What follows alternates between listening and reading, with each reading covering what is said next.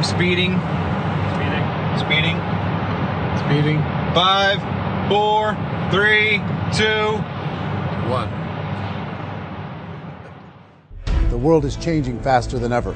What used to take decades is now taking years or even months. What you see right now is the illusion that people have had for many decades about the workplace being this secure place to work the rest of your life. For the first time in the history of our nation, our children will not do as well as us. We've seen our friends get laid off. We've been laid off. We've had our pay cut. People are overworked and underpaid. They seem to have less time and less freedom.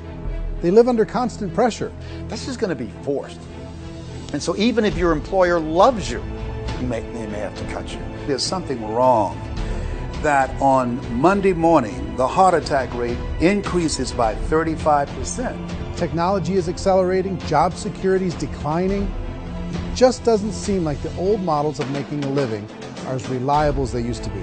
Every aspect of our lives, there's a better way out there, but we're still doing it the old way. We live in the greatest country on the planet, and there are a lot of people sitting around complaining and being cynical. Like everyone's whining about this old model, and I'm like, why don't you leave it? Look at all this over here. Look at all this opportunity. Since so much of our lives revolve around our work and the way we make our living, many people are thinking there just has to be a better way. The biggest challenge facing our world today is not making money, is what are we going to do with all the displaced, unemployed people? People are afraid that they're going to make the wrong decision. People are afraid of the unknown. People are afraid that maybe I don't have the skills. Hey, sports fans, industrial age is over. It's dead. It's dying. That's why going to school to get a job is an obsolete idea. A steady paycheck is an industrial age idea.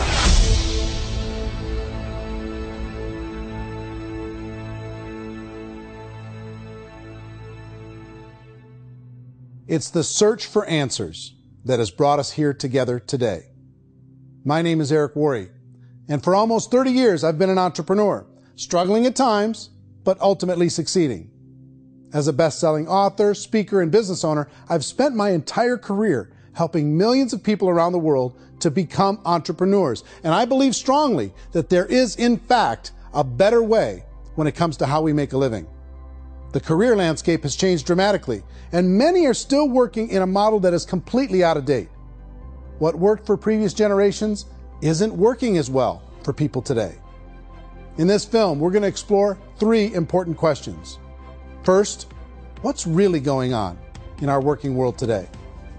Second, in this new economy, is it better to become an entrepreneur, or is it safer to work for someone else? And third, if a person decides to become an entrepreneur and start their own business, how can they do it without taking on massive risk?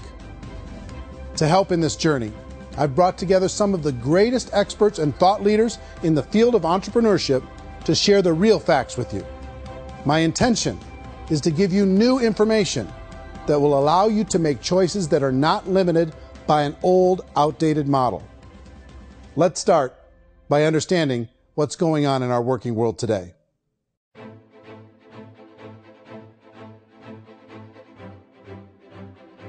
Let's look at unemployment. 30–40% of the people are honestly not working, but would be working.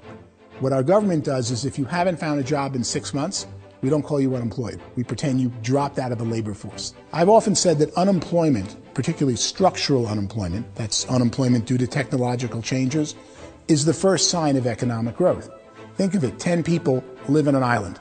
They go out every day and fish. One day, new technology shows up. A missionary brings them a net. Now, using the net, one pilots the boat, one throws the net. 2 fishermen can do all the work 10 used to. That's a 500% increase in productivity, 2 doing the work of 10, in one day. You don't have to learn a lot to learn how to throw a net instead of throw a fishing line. The island's got a big problem, 80% unemployment. But the island still has all the wealth of the fish because the 2 people produce as much fish as 10 did. Now, of course, looking back in history, these changes used to take thousands of years. And during that time, we went into farming and transportation. Some of us became doctors and some teachers and lawyers, and we developed all these new professions and new manufacturing jobs. Today, these changes are occurring literally in one day when a new technological advance occurs, and we don't have the social structures to deal with it or to retrain the unemployed people. So one of the things that I think is interesting as I travel across the country and really travel around the world is the way that we work and the way we get paid for work is changing pretty dramatically. On a global basis, everything is being turned upside down because of the rapidly advancing technologies. They are eliminating many jobs, and we have been left with many people not prepared for the jobs that exist. A lot of demand in public companies was to squeeze out all the fat and to get just as much margin as we possibly could, and fat equals humans. So this idea of job security in information age is so obsolete, but it's still taught inside our school system, and that's where the problem starts. There's no financial education in school system, and people are still trained to be employees who work for that paycheck. This is a chart on the middle class. What's happening in the middle class, those that went to school, their incomes have been coming down for years. And parents still say to their kids, go to school, get a job. Now what happens to all those middle class people who are dropping off the ends of the chart? Well, they become what's called working poor. And this is what happens to working poor. But they say poverty is ending. Well, poverty may be ending, but working poverty is going up. And this is food stamp usage. So food stamp usage in America is going through the roof right now because people cannot earn what they call a living wage. Most people have experienced financial pressures that I think are probably greater than they have been in the past. If you're not working for yourself, then it's going to be a pretty hard road for a lot of people. Today, if you're going to control your future, the 40-40 plan is gone where you can graduate from college and get a job and work for 40 hours a week for 40 years. That day is gone. So some of these charts actually tell you what's going on. And this is a really interesting one, you know. People are going back to school because if I go back to school, I'll get a nice job. But this is what's happening to, it's called Sallie Mae, which is the student loan guys. Student loan is going through the roof. It's now over $1 trillion, and student loan debt is worse than credit card debt. So when people stopped using credit card, the government got people into student loan debt. And the problem with student loan debt is you can never be forgiven. See, with credit card debt, you can declare bankruptcy and all's forgiven. But student loan debt, you can declare bankruptcy, you still owe it. It's the worst of all debt. But this is the next picture. Look at this chart here. This is what's happening to wages of college graduates. It's going down. So you go to college, you rack up all this debt, but you earn less money. Now, that's not that intelligent. Average person who's been working a lifetime in America today is ending their lifetime at 65 with about $41,000 in assets. They earned just enough to survive. I think in the United States we have something like 17 trillion in debt. That's just the federal government debt. We got another 2 in municipal and in other, let's call it almost 20 trillion government. We've got 40 trillion in private debt. That comes up to close to 60 trillion. When you then add something we never had before, what you were talking about, when we look at the unfunded portion of Social Security and primarily Medicare, Medicaid, that, at the most conservative estimates from outside firms, Kleiner Perkins, 67 trillion and growing. That's more than all our other debt. There's less conservative estimates that say it's 84 trillion or higher. I added up conservatively $127 trillion in total debt. Debt is a financial drug. When you take it to excess, it's like taking a drug. Yeah, it makes you feel better, it enhances your performance, but at a huge cost, eventually it kills you. And so that's what happens. We keep doing more and more debt, and you get less and less results, just like a drug, until the debt gets so high that it crushes the whole system. That's where we're at, 8.2 times GDP. You know who I feel sorry for? I feel sorry for the person who dreads going to work, who is sick to their stomach on Monday morning, who hates their alarm clock, who gets a little glimmer of hope on a Wednesday because it's hump day and says, thank God it's Friday. And they live for those 2 days a week where they get to be themselves and they don't have to be around people they don't like, and they don't have to play the political game in the office, and they don't have to live this half life. The person that works 50 weeks a year just to be able to have the 2 weeks for vacation. And you know what happens to most of them nowadays? They don't have a vacation. They have a staycation. They have time off of work, but they don't get to go where they want to go because they're overextended. They've got all this debt. They got all this situation. They hate their alarm clock. They can't sleep until they're done. They have to spend most of their life in traffic. I feel sorry for that group of people because there's a better way. They just don't know it. I see this really interesting attempt at rugged individuality in a 6x8 rectangle. And I feel like you're all the same, except for the little push pins of the pictures. There's different pictures. Yours is named Jenny and his is named Sujara, but it's the same people. And this is how they are, and they're just like the zombies, and there's no joy in there, there's no fun. There's always like the wacky woman who decorates her cubicle, and that's the most she can do there. You got to give her credits, right? The wacky cubicle woman. The basis for their life is worry. I'm worried, you know, maybe I'll get fired. I'm worried maybe my company will go out of business. I'm worried I can't keep spinning the plates on paying the bills. I'm worried about how do I send my kids to college. I'm worried, what if the transmission of my car breaks? That's, you know, 2 or 3, I can't fix it. People live in a sea of worry, and it eats at them. Those signs that people held up during the Depression didn't say looking for gainful employment in a cubicle. It said looking for work. Work is what we're looking for. Job is just a unit of measurement. Work is what we're going after. It's time to look in the mirror and say, it's not the economy, it's my economy. It's my little world of where I am. I need to improve. I'm not going to wait for the economy to come back because, frankly, the economy is doing great in this country. So I'm here on Wall Street, the financial center of the universe, the financial capital of the world. This is where most people's money goes to at least be held for a time, right? With interest rates in banks being effectively zero, and many experts are predicting it's going to stay at zero for the next 10, 20, even 30 years, people feel like they don't have any choice but to put their future into equities, to put their future into the hands of other people on this stock market, and hope that the stock market goes up, hope that the stocks that their advisors pick or that they pick goes up. That's one way to go, I guess. It's my personal belief that if you put your future into the hands of yourself, in other words, you have earning power by yourself, I think you're a better investment than these guys. I think you controlling your future is a better option than handing over your retirement to these guys.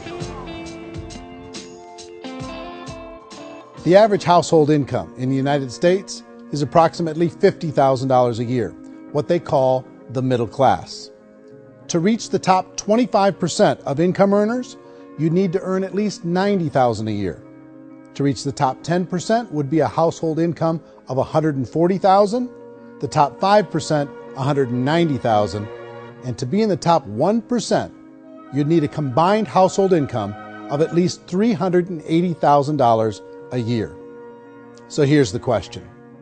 What do you think would give you the best chance to move up and get to the top 10%, the top 5%, the top 1% or beyond? In my opinion, and in the opinion of many, many experts, the answer is to become an entrepreneur, to become your own boss. I think you have to be a business owner. I can't, the only time I ever say to someone it'd be great to be an employee is when they've already told me they've surrendered. I only tell people who are wounded spiritually that they should be an employee. And it's that feeling that you get when you pick up the backpack off the little Cub Scout and say, "Don't worry, little guy, we'll get you back to the camp." You know, it is in no way a kindness when I tell someone they'd be a great employee. The other status symbol really increasingly is lifestyle. I mean, people can own their own business, maybe even work out of their house. That, I tell you, people admire that. Like, gosh, I wish I could do that. The spirit of the entrepreneur is to be a risk taker and to be resourceful and unstoppable and to have a vision of yourself beyond where you are and not willing to settle for life as it is. Think about the great entrepreneurs. They're visionary. They have heart. They're willing to do today what others won't so they can do tomorrow what others can't. Personally, I don't think of the new economy, the old economy. I create my own economy. The entrepreneur's in control. I decide what the economy is going to be like. In the world of entrepreneurship, there are no limits. You can make as much as you want, depending on how much you want to work and how smart you are and how great a team you put together.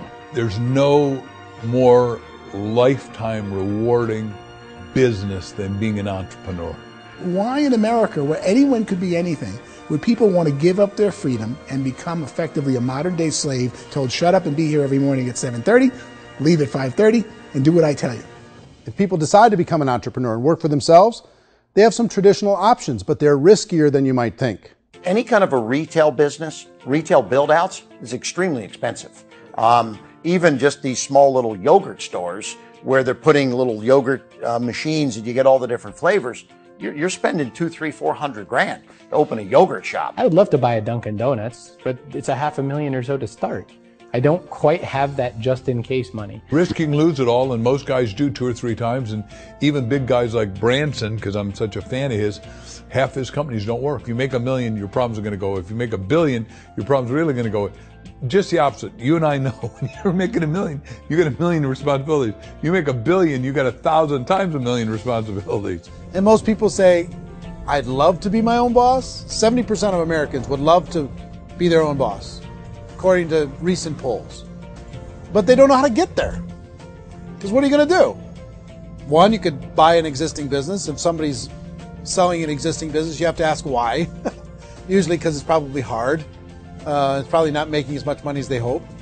2, they could buy a franchise. A little less risk, proven system, but it's expensive to be able to do that. 3, they could start something from scratch. And that's where a lot of people feel like, I don't have the chops to do it. I don't have the money. I don't have the product idea. I don't have the expertise. I don't have whatever it's going to take to be able to get there, and I can't risk my family to do it. So, 4th, they could become an investor.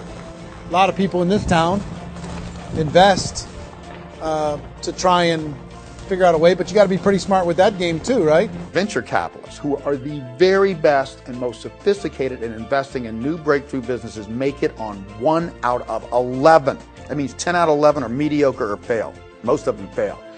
That's the risk there. An angel investor is lucky to get 1 out of 15 or 20. A business is a team sport.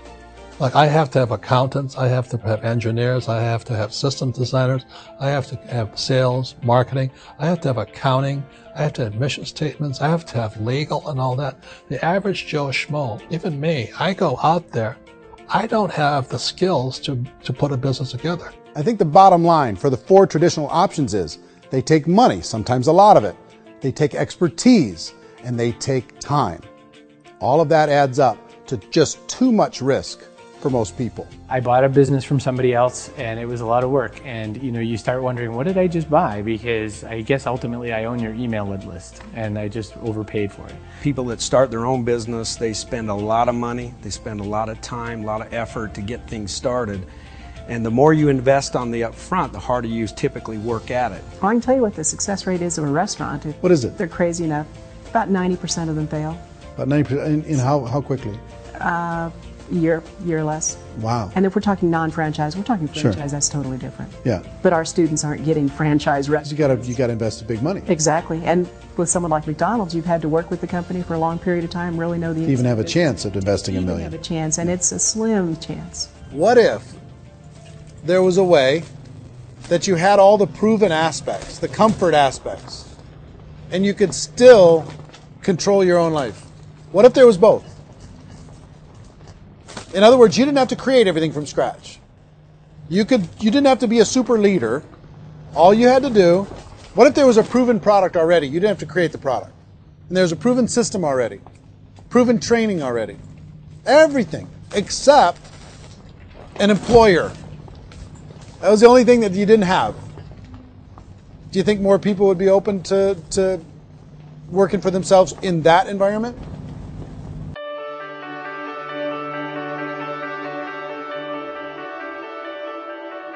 In our search for a better way to make a living, we've come to the conclusion that becoming an entrepreneur is actually safer than being an employee.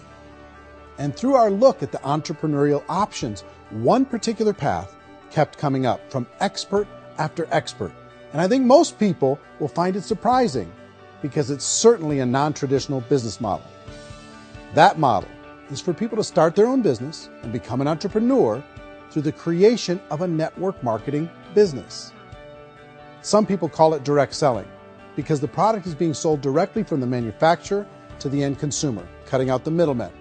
Other people call it multi-level marketing, or MLM, because there are multiple levels of commissions paid. The most common term today is network marketing, because network marketing best describes using a large group of independent distributors, independent entrepreneurs, to move a product or service more efficiently. So my friend here, Donald Trump, and I, we always write about the network marketing industry. And the reason we support the network marketing industry is because it really is a business school for entrepreneurs. Because most people come out of school looking for a paycheck. Oh, that's terrible. I went to network marketing like that. I think if it didn't exist, we should invent it. It is that good. I think direct selling is a great way to do business today. It's very easy to get into that industry, and you can be self-employed, be, in effect, an entrepreneur. When we see multi-billionaires adding network marketing companies to their portfolio of companies, that would be a clue. When we see people who are very famous authors and very famous business people endorsing the industry, that would be a clue.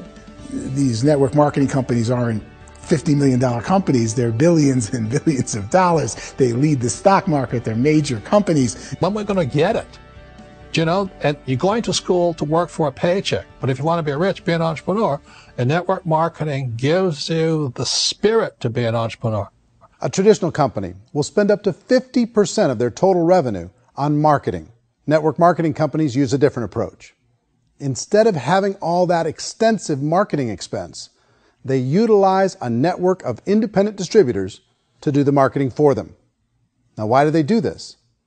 First, because word-of-mouth advertising is so much more effective today than traditional media advertising. Second, some products need to be explained or demonstrated, and an independent salesperson can do that more effectively than an ad campaign. Third, it's completely efficient. The company only pays for the marketing of their product if a sale happens and not before. Imagine if Amazon allowed you to become an independent distributor and paid out 40% of its revenue to that distributor group. All you had to do as a distributor was recommend a product, and if a person bought it on Amazon, Amazon would take care of all the logistics, and you'd get paid for bringing the customer. Now imagine you got paid for every purchase that customer made for the rest of their lives. Well, Amazon doesn't offer this option, but network marketing companies do. 85% of all buying decisions in our society are made as a result of word of mouth or reputation. We're recommending things to each other all the time. You know, who's your dentist? Who's your doctor? Who's your lawyer? What detergent, are you using? What legal system are you using? What product are you using? We're talking to each other about the things that we love anyway. When you go into a big box retailer, you're lucky if the clerk looks you in the eye, much less gives you any detailed or accurate information about what you're purchasing. So of course, this personal information, this education coming from a friend, a neighbor, a relative, or even a stranger, but one who has experience with the product is extraordinarily valuable. As a matter of fact, network marketing can educate consumers probably better than any other form of marketing. It certainly can do better than advertising, because advertising usually has a certain hype to it and you can only get limited information. So, network marketing trumps advertising. If you were a typical sales company and you wanted to sell $1 million a month worth of product, you might go find 100 superstar salespeople. The quota would be $10,000 a month. So network marketing as a distribution system just flips the numbers. So we use 10,000 happy, raving fans of a particular product, and we don't concern ourselves so much with how much product each one of them individually sells. If they sell just $100 or $200 a month, and there's 10,000 of them, you're selling $1 million to $2 million a month worth of product. And that's the best way I can explain how network marketing works. This is the marketing arm of the company. There's not money being wasted on bricks and mortar. There's not money being wasted on inventory that's sitting stagnant somewhere. There's not of employees standing around that don't have customers. These are people that are going to connect with customers. These companies allow people to become independent distributors for extremely low cost and with no minimum time or sales quota. Essentially, they own their own business and can provide as much or as little sales as they choose. In other words, the distributor gets all the benefits of traditional business ownership without the risk. The advantage of network marketing is the ease of entry, the low risk, and the low startup cost, because almost everything else has very high risk. You can get in for a minimal investment. You're buying into a system that's already been proven, products or services that have been proven to work. The keys to network marketing is providing an opportunity for the masses to get involved, providing an opportunity for the average person who doesn't have the resources to start their own business. All of this so far is fairly straightforward, but network marketing offers another benefit, and it's this benefit that makes it so interesting for entrepreneurs. Network marketing allows a distributor to build their own network of other distributors and then compensates them on the sales created by that entire group. Direct selling is, at its base, very simple. It's the sale of a product or service to an individual on a face-to-face, one-on-one basis, just the way we're talking right now. But there's an important element as well, and that's the offering in conjunction with that sale of product, the offering of an opportunity for someone to make something of themselves. No matter what your social status is, no matter what language that you speak, I mean, look how many unbelievable people are becoming successful to speak every kind of language out there. What an awesome gift to give the world. Instead of having to work your way up in a system and prove that you could be a sales manager, they just decided everybody can be a sales manager. Everybody gets to build a sales team from day one. And so what that brought into the system of growth as a direct selling company is the concept of compounding or geometric progression.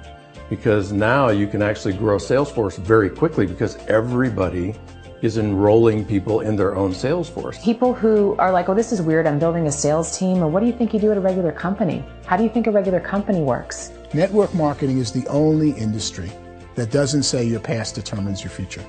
It looks at your past and says, okay, now what can we train you to do so you can have a great future?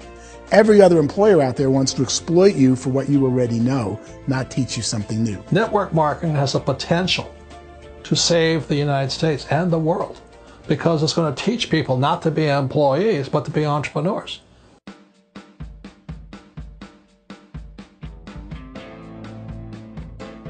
According to the Direct Selling Association, if you add up all the network marketing companies around the world, they combine to do over $178 billion a year in retail sales. To give you an idea of how big that really is, the NFL, the National Football League, does approximately $9 billion a year. The music industry does a little more than $16 billion a year, and the movie industry does about $80 billion a year. Using a conservative average, network marketing companies pay their distributors about 40% of that $178 billion in the form of commissions, which adds up to more than $71 billion a year. That's almost $6 billion a month. It's almost $200 million in commissions every single day. So it's certainly working, and people are making serious money in network marketing.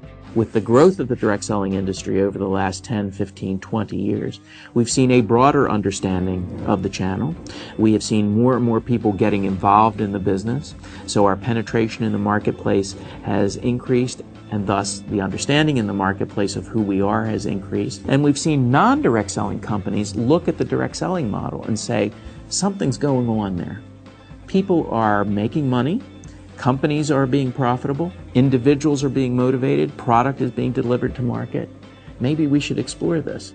Some people think only the people at the top make money. Well, let's take a look at that as well. In the network marketing profession, there are roughly 500 people in the world who earn over $1 million a year.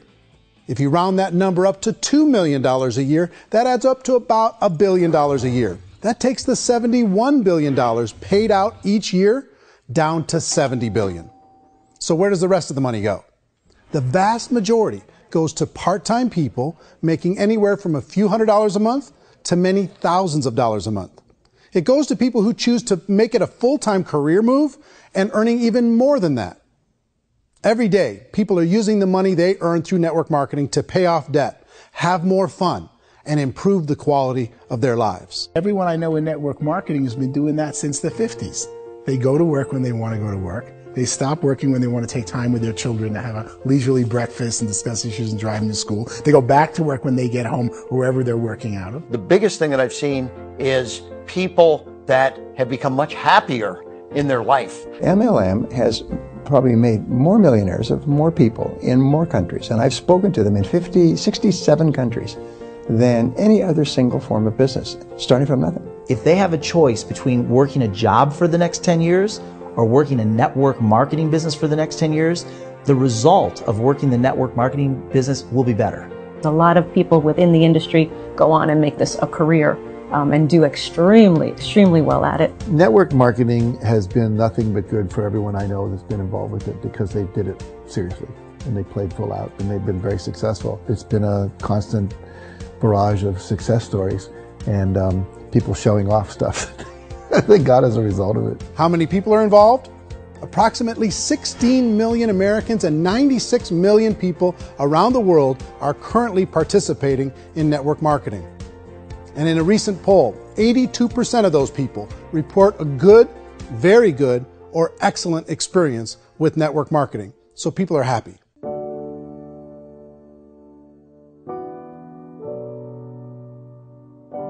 So I've taken a look at the network marketing profession and really tried to understand why so many people are confused as to the validity of this as a business. One is this pyramid shape. People get really messed up with this pyramid. Oh, it's one of those pyramid things. So I just think there are a lot of haters out there who really don't understand the industry and say, oh, it's a get-rich-quick scheme. It's a pyramid. Well, corporate America is a pyramid scheme. You know what I mean? It goes like this. You have thousands of MBAs, let's say working for Ford or General Motors or Coca-Cola. If all these MBAs, they're all trying to get to here, that's a pyramid. Only one guy's going to make it. Every 10 years, one's going to make it. Whereas you look at network marketing, it's like this. So you're here, and your job is to develop other CEOs coming up behind you. So it's an inverse pyramid. In network marketing, it's a very simple concept. If you sell product, you get paid. It is paid based on production. There is no first mover's advantage. There is no investment component where the more somebody spends, the more they're entitled to make. So the two are polar opposites of each other. It doesn't matter what shape the company is or the compensation plan is shaped, whether it's a circle or a pyramid or a triangle or a trapezoid, it doesn't matter. If compensation is coming primarily from recruitment, then you've got a problem. On the other hand, if an operation is basing their compensation to participants on the basis of sales, even when those sales are generated by people you've recruited, well, then you're a perfectly legitimate enterprise. That's the legal test. It's the practical test. Another issue that's been true in the past that is no longer true now is people used to be in network marketing loaded up with products that they couldn't sell and they ended up a loser. They ended up with a bunch of product in their garage. They ended up with a bunch of products sitting in their kitchen shelves or whatever. And they thought they could sell it and then they weren't willing to or able to sell it. And they ended up with a bunch of stuff and they were bitter about it. There was this thing called front loading where you had to buy if you bought $25,000 worth of product, you got better commissions and all this. Today, it's almost all done by computer. It's direct mail comes from a warehouse somewhere else. You don't have to have all this inventory. You don't have to stock up. It's a paperless world now. Most of it's done online. You have a back office. It really works. And the technology has changed everything.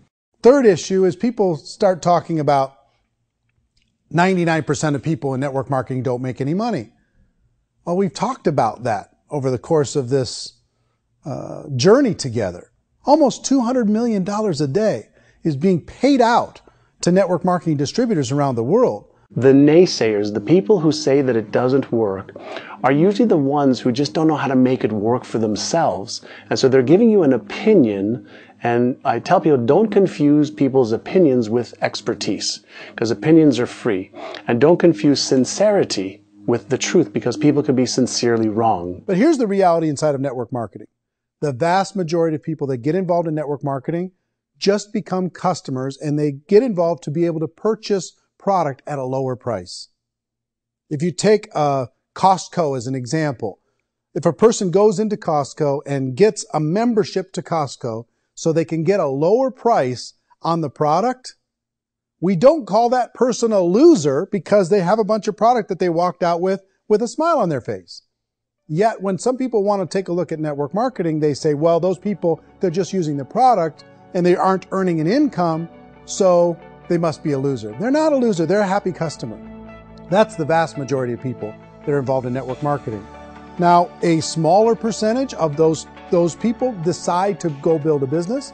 They earn $300 a month, $500 a month, $1,000, $2,000.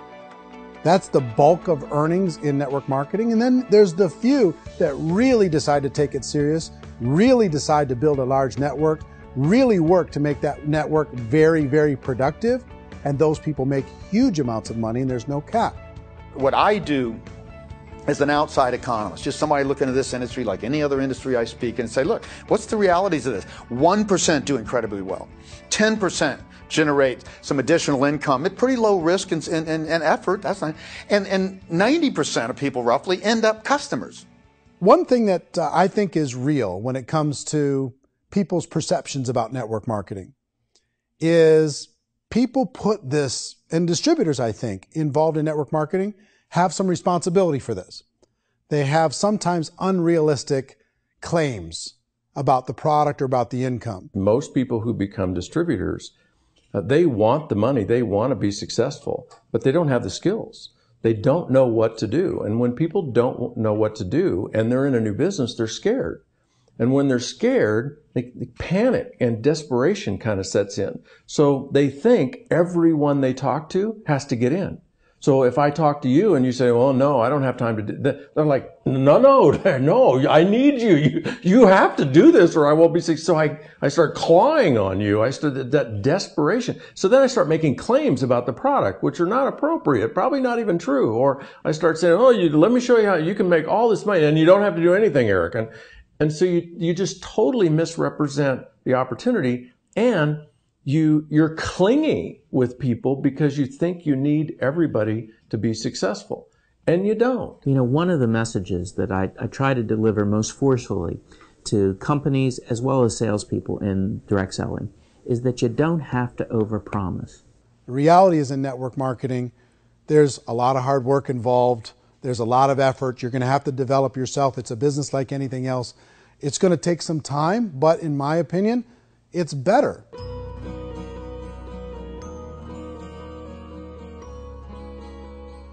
It's light years better for people starting today than it was even 5 years ago. I think it's more widely accepted now, and people understand it is a business. It is being an entrepreneur. It is being a business owner. Our belief system is based upon our evaluation of something, and frequently if we reevaluate a situation, our belief about that situation will change. The industry has changed and it's grown up. It's totally transformed. You've got young people today that have grown up with social media, and they understand networks. They understand how people are connected through technology, and they understand how money flows through those networks. So when they see network marketing, they don't see it the way their parents saw it. And we've all learned, the larger industry that you represent, has all learned from those mistakes and flaws and errors that have happened early on. Early algorithms didn't work the right way. That's all fixed. It's like when they design a computer program, they design the program, then they run it, and then they go back through and they debug it. The MLM industry has been debugged. This is the day of being virtual, being able to run a business from your mobile phone. I mean, it's incredible. Companies are getting smarter. They're implementing more consumer protections. They're implementing more compliance training. They're doing more with respect to product research. If you do get involved and you make purchases of inventory, even on a voluntary basis, if you decide that this business is not for you, you can leave and have that inventory repurchased by the company. There's no other business that offers that kind of protection on a voluntary, self-regulatory basis.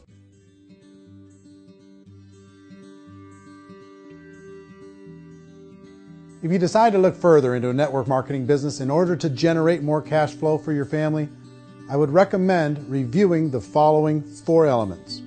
First is the product or service. And on the product or service, I would ask 5 important questions. 1, do you like it? Is it something you would feel comfortable sharing with others? 2, is there a recognized need in the marketplace? It's hard to create a need if one isn't naturally there. 3rd, does the product meet that need? Does it solve a legitimate problem for consumers? And 4th, is it priced to sell? Can it compete in the marketplace? And 5th, is it priced for profit? Is there enough margin for the company and the distributor to be able to generate income for the long term?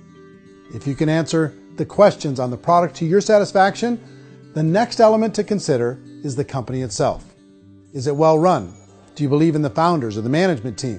Do you feel they have what it takes to go all the way? See, it doesn't matter how good the product is if the management can't take care of the company. Good management can change with the times. They can handle adversity. They can make good decisions. Make sure you choose a company that can serve you for a long time. The third element to consider is the compensation plan. And with that, there are 3 important things to look at. First, a brand new person needs to be able to generate some money fairly quickly. It may be an obvious reason, but you can probably imagine the ripple effect of a distributor getting involved and having even a small victory fast. That can only help with the overall success of the organization. Second, a person should be able to develop a moderate part-time income in a reasonable period of time. As they develop their network and as their sales grow, they should be able to enjoy more benefits. And third, for the people who are really serious, for those who decide to really go pro in the network marketing profession, there should be the possibility to make a serious full-time income if they work hard and are committed to developing their skills. If you're comfortable with the product, the company, and the compensation plan, the last thing you should look at is the support that will be made available to you. Does the company have a website? Does it have a solid online reporting tool? Do they have comprehensive training available? Do they host events to help you build your business? If you decide to do this, what kind of a support system can you plug into? Choosing a network marketing company is a personal decision. But evaluating the 4 elements of product, company, compensation plan, and support is a great place to start. Is the company promising that you're going to get rich quick or that you can make a lot of money without a lot of effort? That's a red flag. Is there a product that you really believe in that you think can be sold? Or are you being told by salespeople or the person who's trying to recruit you or by the company itself that don't worry about the product, all you have to do is recruit other people into the business? Red flag, warning sign. If you're hearing that, take a second or even a third look. Get to know the customers, the products, the business, have some success, and see where the opportunities might take you to move up in the organization. You want to find out how concerned are they about my education, my training, and my development? Is there a space for me to grow? Most important question. Learn everything that you can about the product. Make sure it's something that you believe in, and learn everything you can about the industry and work that system. You have to be very passionate about whatever that company is doing. I would get involved. You can always test drive anything, the product, the service, the community, and then lean into it a bit. If it feels good, then lean into it a lot. Behind me is the Lincoln Memorial. And this is a place where Martin Luther King Jr. had his famous "I Have a Dream" speech. And at that speech, he talked about his dream for equality for everyone around the world, and that's a noble dream. But I think more people need to remember what it was like when they were kids and the dream was still alive in them, before it got beaten out of them by reality, by this paycheck, by these responsibilities, and by having to live for this job to pay the bills. I think people need to remember that, go back to that. Once they know that there's a better way, I think their future is going to be much brighter. They can live a better life.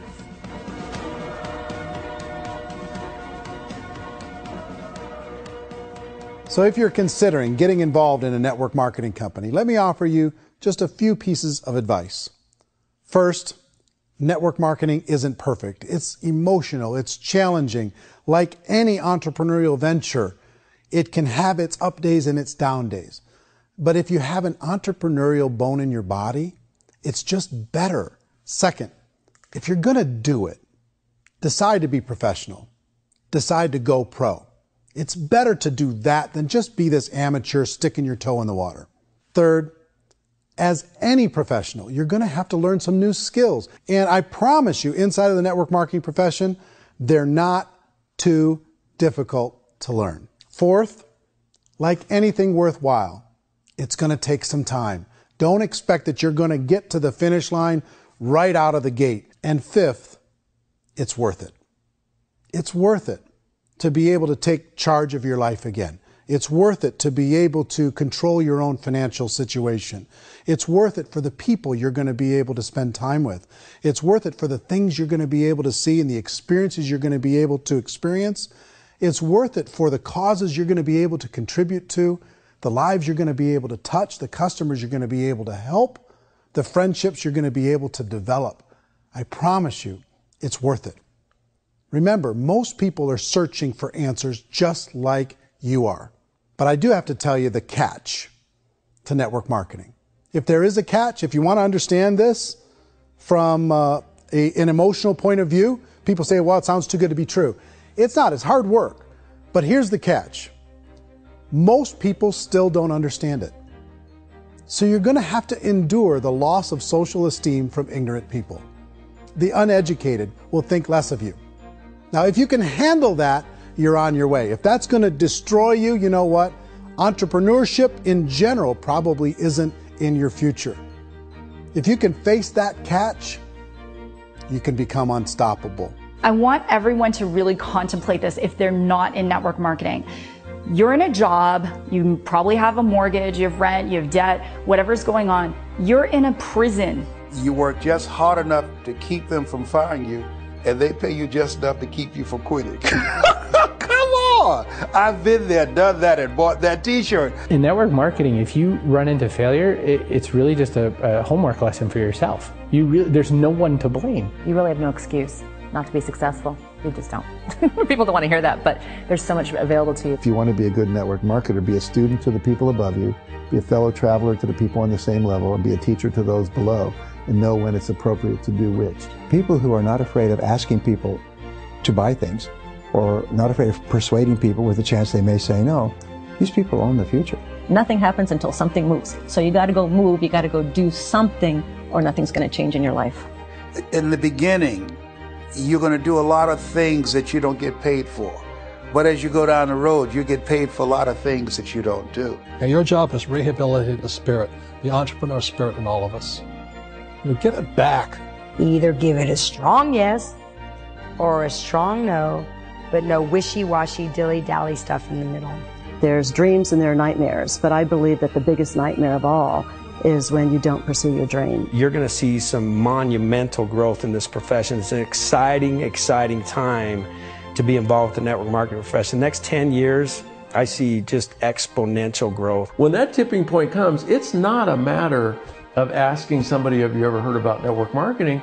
You're really asking them, which company are you building your wealth in? We are here to fix the world, to improve relationships with other people, to improve other lives. And the real reward comes as an entrepreneur in any level from teaching somebody something and watching them soar. There is no greater reward.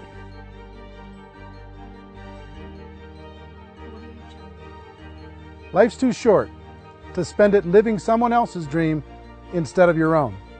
It's too short to spend it living at a fraction of your potential. Can being an entrepreneur be a challenge at times? Sure. But here's what you get in exchange. It can be yours.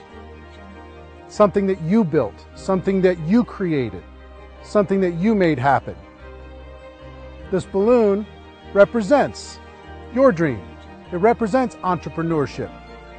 My wish for all of you is that you would reach out and grab it. The choice is up to you.